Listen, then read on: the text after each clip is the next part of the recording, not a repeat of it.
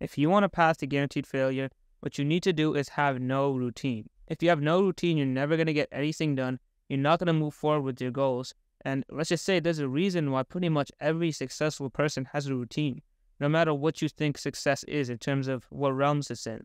Even people of knowledge, of course, they have such a strict routine, but even other things like business people, right? The richest people in the world, super hardworking, or even something like athletes. They also have a really strict regimented routine. Now, even though routine pretty much means success, I'm not saying you need a whole day-long routine. Like, for example, in school, you have 8 hours that's pretty much filled out, right? For example, hour 1, you're doing something, you're going one period to another period to another period. I'm not saying you need that for your whole day, but I'm saying you need at least some cornerstone habits and routines that you do every single day. So more of just doing the little things over and over again and being consistent on them, instead of maybe the hour-long or 2-hour-long tasks that you're going to fill out for yourself. And so all the stuff I'm going to try and advise you with is easy stuff, honestly. Like, it's not going to be hard. It's going to be simple. And if you actually do these things consistently, I think, inshallah, you'll see a improvement in your life. The first thing you need to do is add more sunnahs and du'as in your life. Now, I package these things together because they're kind of similar and they're all, very small things. But you need to revolve your life around sunnahs. And the way you do this is you need to learn the sunnahs. So how many sunnahs do you actually know? Like, there's honestly sunnah for everything. I mean, if you actually look at hadith and stuff, you could probably find a sunnah for the smallest, littlest things. And accompanied with those sunnahs are du'as, right? For example, do you know the du'a you're supposed to say when you wake up? Or not even just that one, but morning du'as in general, or evening du'as, or the du'a you're supposed to say when you walk out of the house and in the house. These are all things that you can improve your life with just by memorizing them. And honestly, it doesn't take long, right? Like, these du'as are simple, they're short, and they're easy to memorize. So what I recommend you do is strive every single day to at least learn some du'as. And I'm going to talk about that a little later. But not only just learn, but implement, sunnahs, du'as, because these are little things, right? And once you do it once, you could pretty much do it for the rest of your life. Once you learn the du'a for waking up, you're probably not going to wake up another day without saying it. Or at least you're going to miss very few days because you just have it in your head. You memorized it, so it's very easy to say it every time you wake up. So these small little du'as you say, these small little sunnahs you do, they actually make a big difference, right? They build up, especially on Judgment Day. You're going to have a lot of extra good deeds that you don't know where they came from, but it really just comes from the small, consistent actions of doing sunnahs. Now, the second thing, and this is one thing that I actually highly, highly recommend you to do, and I do as well, is dhikr. Basically, setting a dhikr target. Now, everyone knows you should constantly be saying dhikr, but the way I like to do it is set a target for any specific words that you want to say. So for me, the words I like is saying astaghfirullah and alhamdulillah, because those ones kind of are important to everything you need in your life, right? Like, think about it. Gratitude to Allah and asking forgiveness of Allah.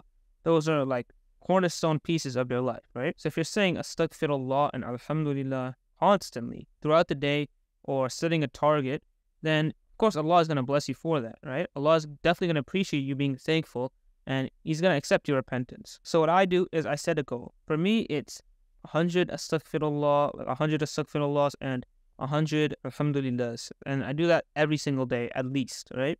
And of course, you could go ahead of that, but the point of the target is to say, at least I'm going to get to that much. Now, maybe you're not as good. Maybe you can't do up to 100. You could start as low as you want, right? Maybe do 10, maybe do 5, and honestly do whatever dhikrs you want, right? But those are just the ones I like, and that's the target that I chose.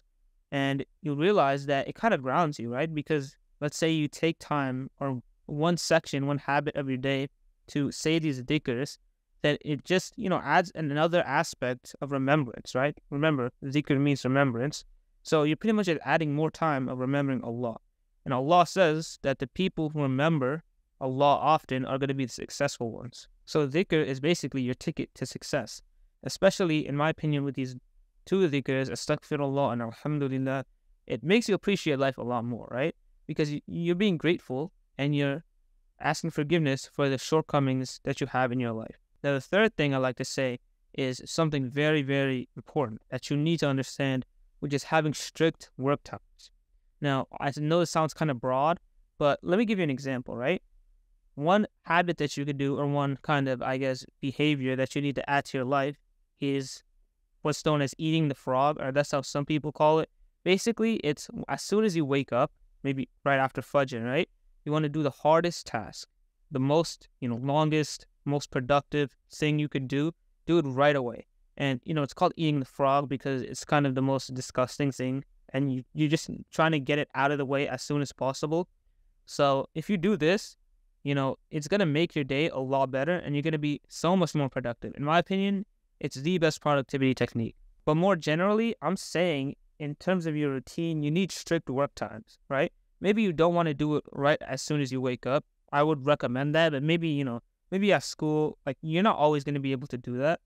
So instead, you just want to have some times that you delegate to doing work and you want to be very strict about it, right?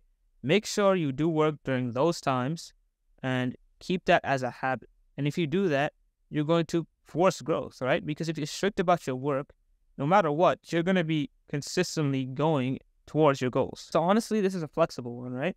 Fit it around your schedule, but no matter what, just be focused and be consistent on whatever times you set for yourself and actually achieve the work that you're going to do. The fourth thing I would like to talk about is another very important one. I mean, I guess all of these are important, right? But it's gaining knowledge, right? Specifically Islamic knowledge. Now, gaining knowledge is pretty much the most important thing for your iman, or one of the most important things, because when you have more knowledge, you're going to be more inclined to do more good deeds.